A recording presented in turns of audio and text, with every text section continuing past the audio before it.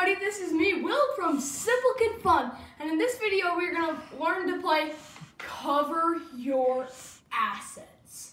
This game is by Grandpa Beck. He's actually made a few other games like Skull King and a lot more, I don't know.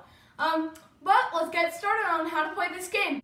Alright, I already have the cards out of the game, but I'm going to lay them out here so you can see the value of them. Okay, so here are the cards of the game. We have our gold, our silver, our Ferraris, which are classic autos, jewels, bank account, coin collection, cash under the mattress, stocks, stamp collection, piggy bank, baseball cards, and the homes. These are all worth different values. As you see, the gold is 50,000 and the silvers are 25,000. We're going to talk about the values of these cards and what they are in worth and what you do in the game. Okay, so our first cards that we're going to talk about are the golds.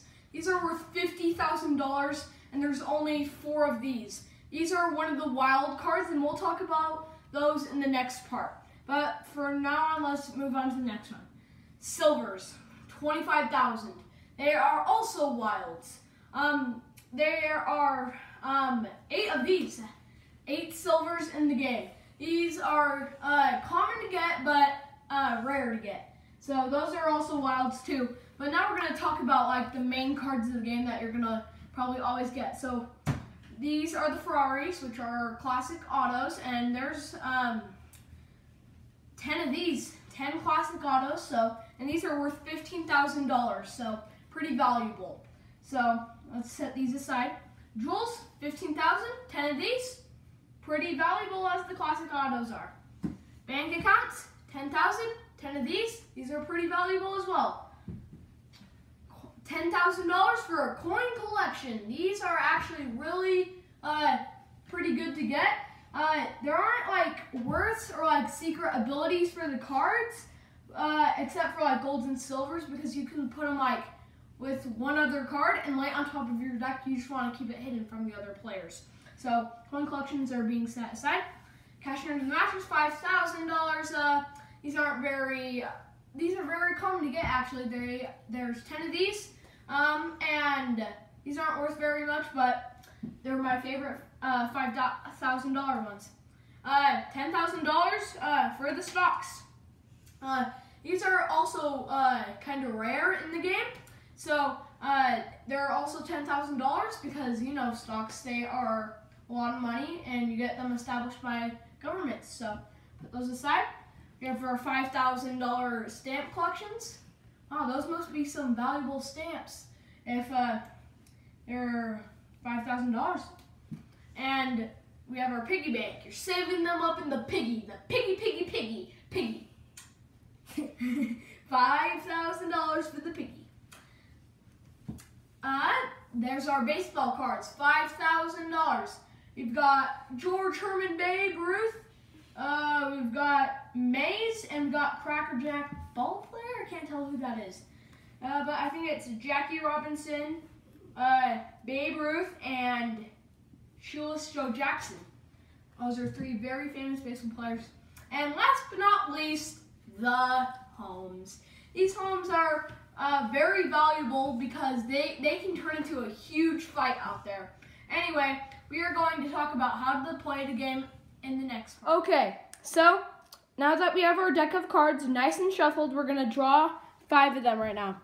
If you have like a bigger group, like 5 or 6 players, you can draw 4 for each player. So we've got 2 silvers right here. So we've got 2 silvers right here. We've got a piggy bank, stock, and a stamp collection. So we have 2 silvers right here. So these are our wilds. They're worth 25,000. So right now we have calculating $70,000 right here, but we have to get a match right now. So there you can do 4 things on your turn. So the first thing you can do is discard a card. So since I don't have a match, I'm going to discard the stamp collection. And then I draw a card. And I got a bank collection. And that's why, and I would either discard or, like I said before with your silvers or golds, you can hide something under there, place it down, and that's our second step. If you get a match, like let's say, bank account right here. So let's say we had 2 bank accounts and we played them down. That would be a match. Nobody can actually steal your first match, which is actually really good. Oh, sorry. Okay, now for our third thing. It is to steal cards. Okay, so let's say stocks right here. Okay, let's say that was on somebody else's team. I could, like, if they had a match that wasn't their first match, I could use this stock right here, and I could say challenge. And if he has like a gold, a silver, or another stock, he says, I can defend, and he plays down his gold, silver, or stock. But if you have something like, let's say we have the silver right here, you could play that down and say, I have something to defend too, and you play your silver. And then if he says I can't defend, you take the entire thing and put it on top of your deck. Like that. Whoops. I was on the bottom, right? Yeah.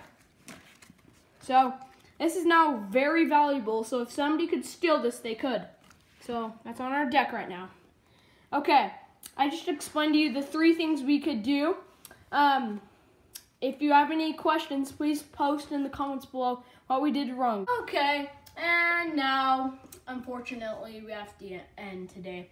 I hope you enjoyed playing Grandpa Beck's Cover Your Assets. I think it's a really fun game and recommend it to you. But anyway, I hope I see you later on another Simple Kid Fun video. Goodbye!